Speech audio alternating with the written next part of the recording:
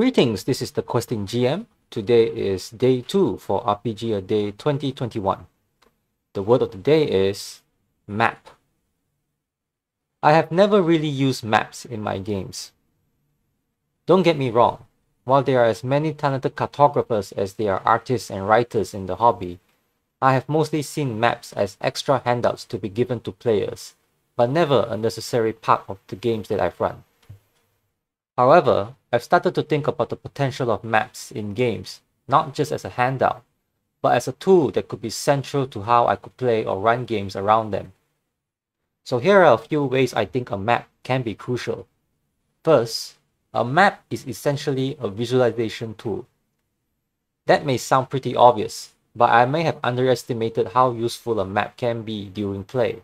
When in a campaign that has taken place over many locations, over a span that could run from feet to yards and miles, sometimes it might be easy to forget how far and wide the characters have traveled in their adventures. A map is a good visualization tool to demonstrate that. A powerful element of a map is scale, and it being a collection of places where the characters have or have not been before shows how far they have come and gone. Sometimes when a character wishes to go or revisit a place, it is simply easier to point to it on a map, rather than remembering its name or exact location. When looking for a place on the map, it also helps to narrow the player's focus because they may naturally not want to go to a location outside of the map as an option. Maps can also be a motivational tool for players.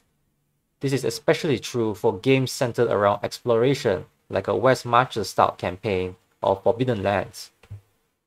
When exploration is the reward, the expansion and charting of new areas being added to the map becomes a tracker of sorts of the achievements and the adventures the characters have been through.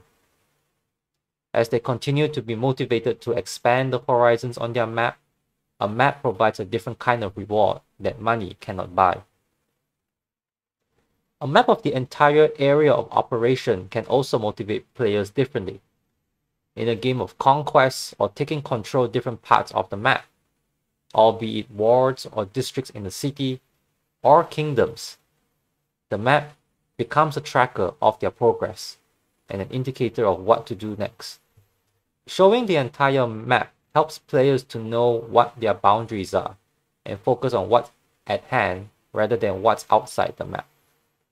Lastly, a map can also be a useful planning tool. Knowing where the characters are and its immediate surroundings helps to narrow down what needs to be prepared for the foreseeable sessions. You don't have to worry about what's at the mountain range miles away when the characters are still at the center of the valley and there's a burial mound that they may want to explore in the nearby hills. You could also plan your sessions based on the empty spaces in the map, imagining what sort of possibilities currently outside the view of the player's map, and being able to see how they could be connected. Maps can be the start of a campaign or the star of a campaign. It only just needs to have a good map. That's all my thoughts on map.